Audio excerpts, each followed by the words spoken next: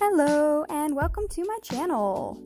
If you're someone who is an art enthusiast, I'm sure you saw when the gouache craze happened and everybody, especially on TikTok, were all painting in gouache. Despite seeing this craze myself, I somehow managed to miss actually purchasing any gouache paints during this time. But I still could never get the beautiful paintings out of my head with all of the richness that came from using gouache. So on the principle that it's better late than never, I'm going to be testing out gouache for the first time today. And the set I'm using is definitely on the beginner end. It's definitely more affordable, so I'll go ahead and give you guys not only my thoughts on gouache in general, but just in case anyone else is also interested in trying out this new medium, I will go ahead and give you my thoughts on this specific set to see if it's something that anyone else should be interested in. But before I'm able to get into going ahead and using the gouache, I need to treat the pages in this sketchbook with gesso to make sure that the paint isn't going to seep through. This is my cheaper rough draft sketchbook I'm using just to test out the gouache paints, which is why I'm having to treat the pages. I could technically go straight into my actual painting sketchbook, but I didn't really want to use it for test swatches since it is nicer quality paper, and especially now that I know they're no longer selling it, that thing is practically made of gold. I did just recently discover a tip from another artist where they actually mix acrylic colors in with their gesso so that they can put down a nice base coat at the same time as they're gessoing their pages.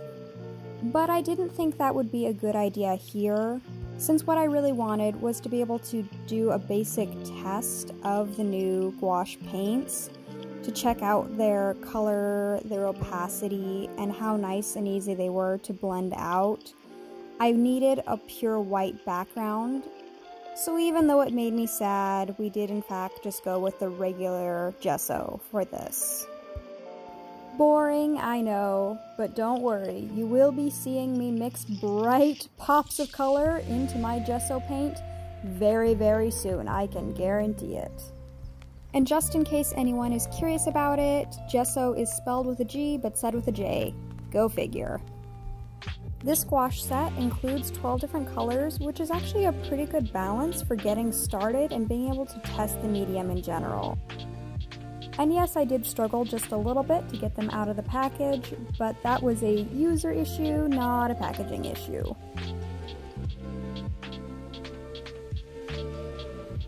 Shiny. So I don't know about anyone else, but a lot of the pretty art I was seeing coming from people using gouache was plant-based, so a lot of different, foliages and trees and things like that.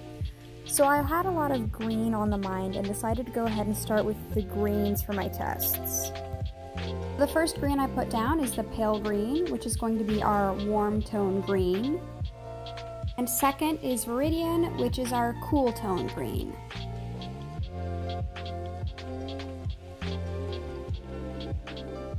I want to start by testing the opacity of these paints. So the first section I put on, I make sure to use a minimum of water, and I'm pretty much just putting this on as it comes out of the tube.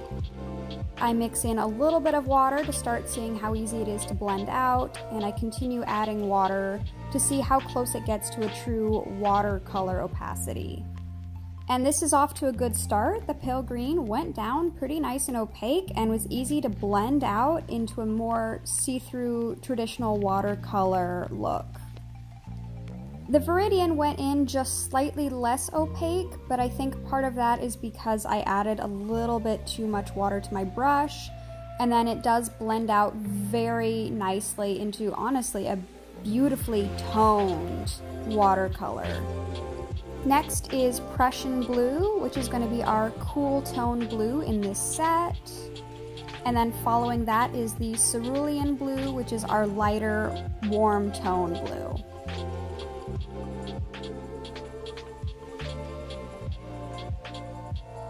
So the Prussian blue goes on definitely opaque, which is not surprising considering that it is a very dark color.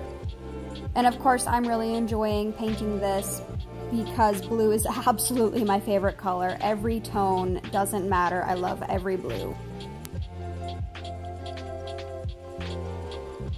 And then going in with the cerulean, again, this definitely was able to go in pretty opaque.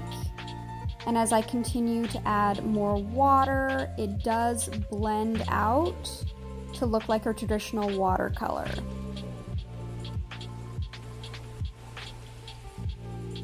Next up, we have the purple, which there is only one purple in this set, and it is a cool tone. So that's a little bit of an issue, but not too difficult to work around. And following that is the burnt sienna, which is our brown. So again, we're getting good opacity out of the dark colors, which is not surprising, but the real challenge is seeing how well it lightens and brightens. And at this point, I'm becoming absolutely stunned because it does lighten up very easily with just a little bit of water added.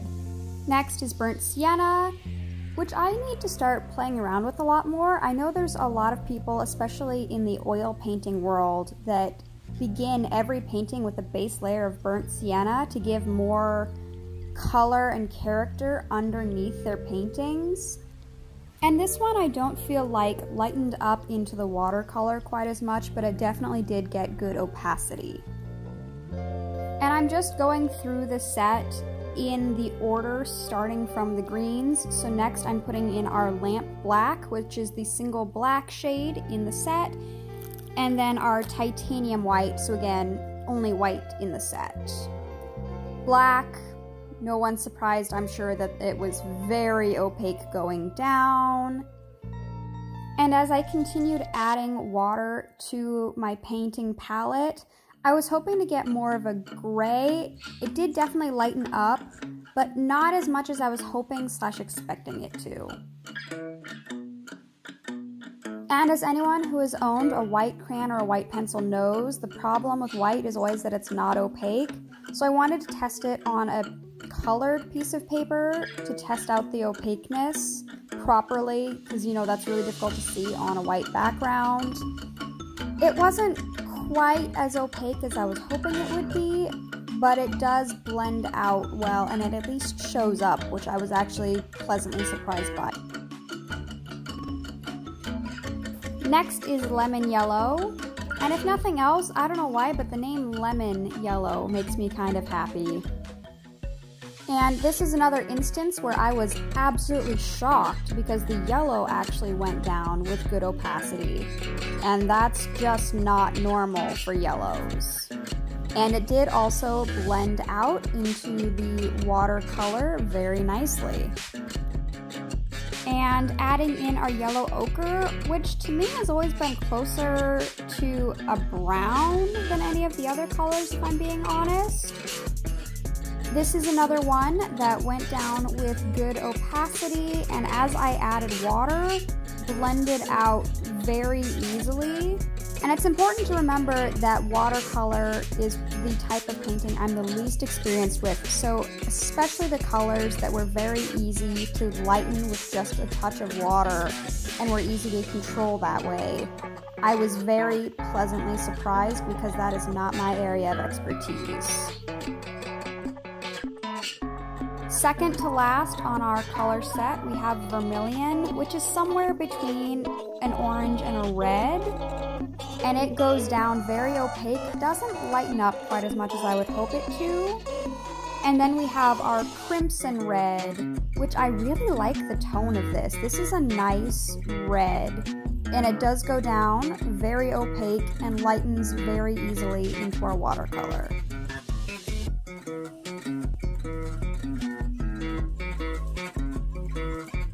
Now that I've gotten a general idea of how each of these paints works, just laying them onto a page with no particular design, it's time to go ahead and test these out doing an actual painting.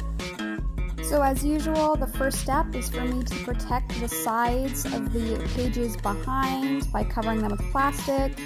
because I tend to turn into a crazy woman with no self-control once I start painting. In order to limit the variables in this, since I'm already working with an unfamiliar medium, I wanted to make sure that I was painting something I was already pretty familiar and comfortable with. So after some thought and looking at what other people have used gouache for, I decided to go ahead and do just a general seascape, since painting water is something I've done both with oil paints and with acrylics, and I feel pretty comfortable working with this subject. And to get the painting started, I'm going to put in my first layer of paint just as a light wash, so that I can test out the buildability of the gouache as I go. And I will say putting in this wash was incredibly easy. I was very pleased.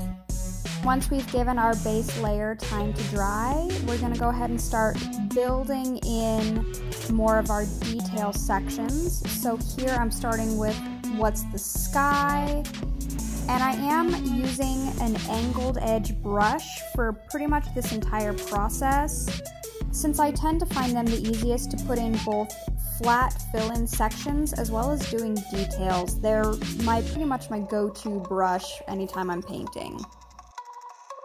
I am using a reference to do this painting just to make the process a little bit easier, and the reference does have a bit more of a moody dark sky, which is why we've got the black edge up at the top. And now that I have the first base layer down for my sky, I'm going to start with the under layer of shadows that's going to sit beneath where the crest of the wave shows the difference between the sky and the sea. For anyone who's still very new to the painting process, you do always want to work in your darks first and your lights last. Highlights are always last because you really want them to sit on top. Now, that being said, yes, that is a rule, but to be fair, a lot of the famous painters made their name by breaking rules, so if that's not what you do as a painter, don't feel upset, keep doing your thing. No one gets to judge you. And part of what you may have noticed is I'm actually using our two tones of blue to separate out my sky and my sea. So the blue of the sky, I'm mostly working with our cerulean blue so that it's a little bit more of a warm tone sky color. And I'm using Prussian blue, just watered down, in order to do most all of the blue in the ocean. And again, continuing to add in our shadows first. So here I'm using a sideways motion of the brush to put in our rippling shadows that are going to sit underneath the foam and crests of the waves. I'm adding in small touches of the lamp black with my blue in order to get the areas that have darker shadow to them. You do want to be really careful when mixing in black, since it does take over your colors pretty quickly. But these paints were actually really easy to just barely tint up and down with the black paint in order to get the shadows. I let that layer dry because, as we all know, half of being a good painter is knowing when to just be patient in between layers. And next I'm going to start adding in some of our interest where we actually have a little bit more green tones within the waves. I noticed from my reference that the greens mostly seem focused in areas where there's a lot of foam on top of the water. So I'm trying to make sure I'm staying aware of that and adding in the light wash of green in areas that are going to have a lot of the foam. And I was careful to use the Viridian for this, since it is our cool tone green. Whenever you mix a cool tone with a warm tone, you do run the risk of it muddying the colors a little bit, which is just something to stay aware of when you're layering paints. And here we have a bit of a rinse and repeat. One thing that was really nice is I did have to let my painting dry again after I added in the greens. And by this point, I'd also dried out the paints on my palette a bit. I'm pretty used to this happening with my acrylics, since it sometimes is just unavoidable. And normally what happens is you have to scrape off the palette and start again, because acrylics, if you try to add more water to them, they're just gonna get kind of clumpy and you're not gonna get a good consistency in the leftover paint. But with the gouache, I was actually able to add water to my dried paint and bring it back to life very easily multiple times as I went through the painting process. And finally, the moment we've all been waiting for, or at least the moment I was waiting for, where I was able to start adding in highlights. Doing the highlights on a painting has always been my favorite part of the process, partially just because it feels like that moment when the painting really starts to come together. And don't get me wrong, all the base layers of paint underneath are extremely important, and you'll never be able to make a good painting if you don't focus on those and give them their appropriate amount of time. But once you're ready to start adding in highlights, that means that you're gonna have something recognizable. And it just makes me happy to be to that point. Those of you with a sharp eye may notice that I'm also working in sections of dark at the same time as I'm doing my highlights, and yes, this is on purpose. Since the key to creating visual interest and focus is creating sections of high contrast, aka setting your lights next to your dark, I use the time that I'm putting in my highlights to recognize areas that need more contrast and to darken up the darks alongside my highlights so that I create areas of visual interest. I don't think this is a tip I really got from any other artist, so I don't know if it's quote-unquote the way art is done, but it's the way I do my art, so take that as you will.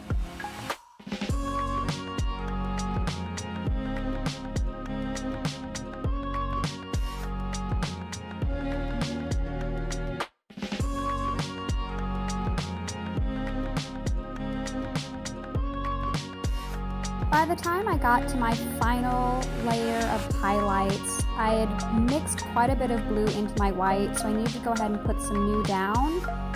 And I discovered that having pretty much no water on my brush let me get 100% pure opacity with the white. And man, I was shocked. Because the main reason that I prefer acrylics and oils over watercolors is that I really like heavy-handed highlights. I like being able to add in a good layer of white over the top to brighten up all of my painting. And the fact that the gouache let me do this, oh, just both thumbs up, big time. And those of you with a sharp eye in the audience may notice that I did actually switch up my brush.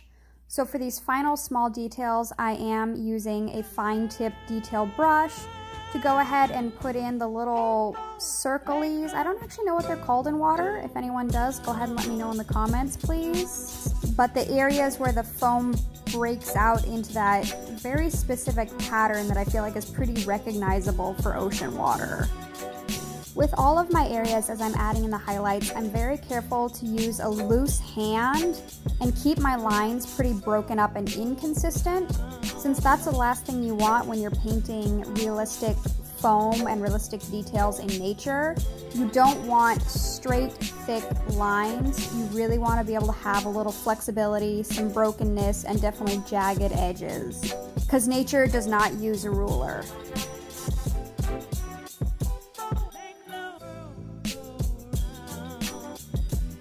And again, working back and forth between my lights and my darks, I'm building in my last few areas I had that needed a lot more shadow, and using the same technique where I'm putting almost no water on my brush, so I'm basically just painting in the gouache straight as it comes out of the tube.